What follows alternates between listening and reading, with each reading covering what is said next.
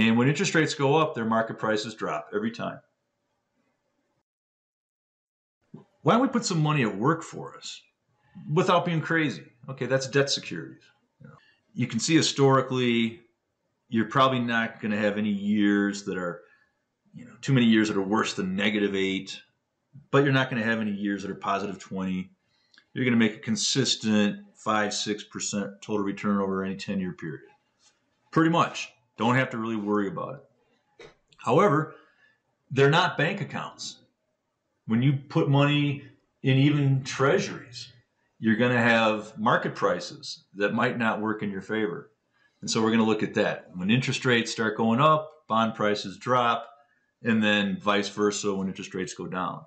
So bonds are issued at par value, but along the way they may trade below or above, at a discount below or a premium above.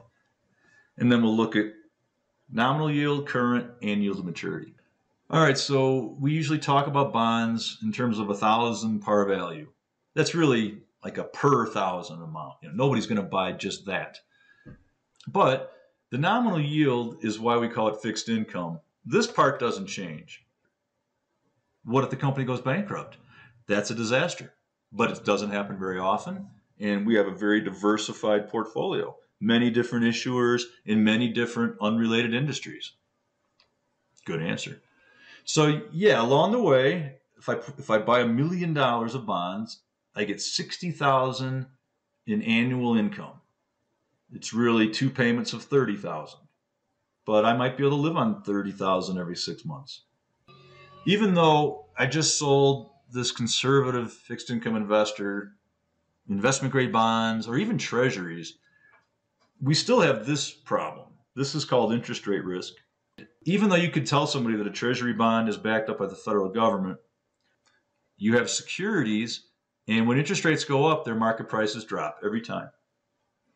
So what's happening? Are you saying bond prices are going down or interest rates are rising? Indeed, indeed. And what do you mean by rates? Well, those of you who thought you were going to refinance are not going to now. Those of you who were going to maybe buy your condominium are not. You were looking at payments based on 3.5%. Then the Fed saw inflation through those economic indicators. They jacked up interest rates 3% at their next meeting. And now your interest rate is 6.5%. And the payments are just not even possible. So this is a disaster. No, I didn't say that. I'm just saying that's one thing that happens. But think creatively. What else is going to happen? Well, you get in a bond fund typically a monthly dividend. So if you're in your 40s or 50s, this is okay. You're now taking your interest payments and reinvesting at higher and higher rates. If you sold, you'd lose money, even on treasuries. You could have put in $1 million on T-bonds and they're only worth $850,000 now. Yowza.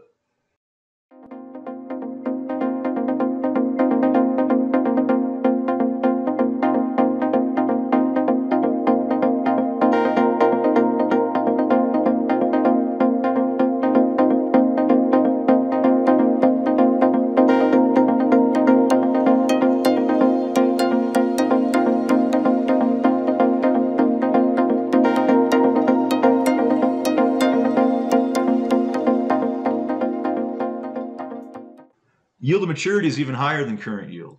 So current yield is just $60 divided by market price.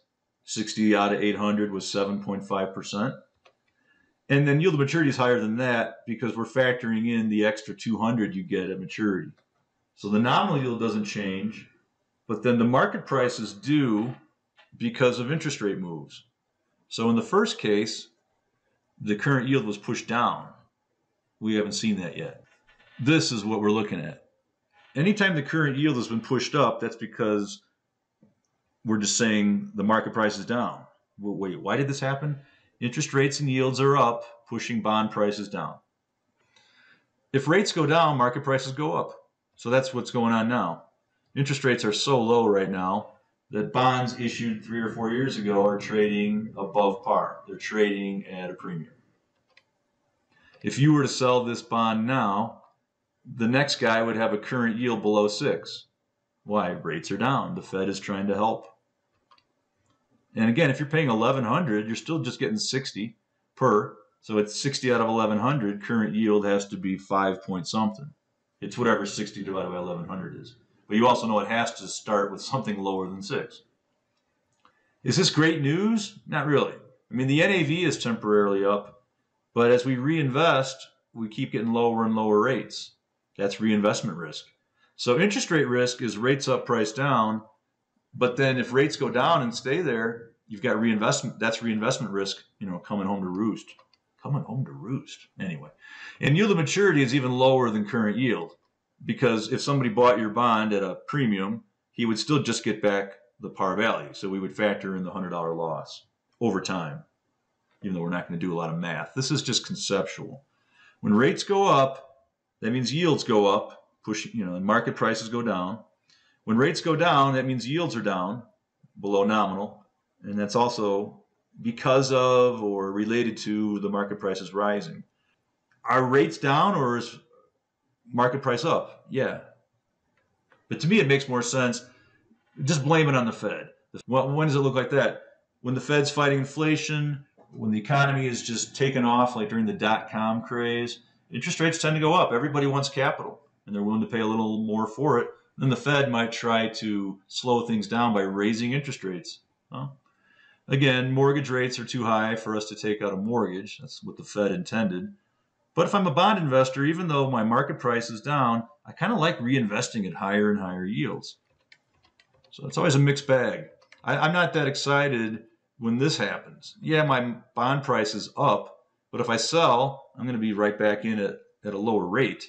And every time I receive an interest payment, right now I'm reinvesting at a lower rate because the Fed is helping by pushing down rates. The only way to get the yield on the secondary market up is price down.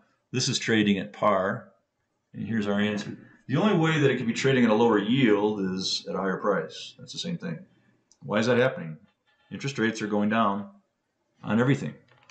Bonds, their yields, mortgage rates.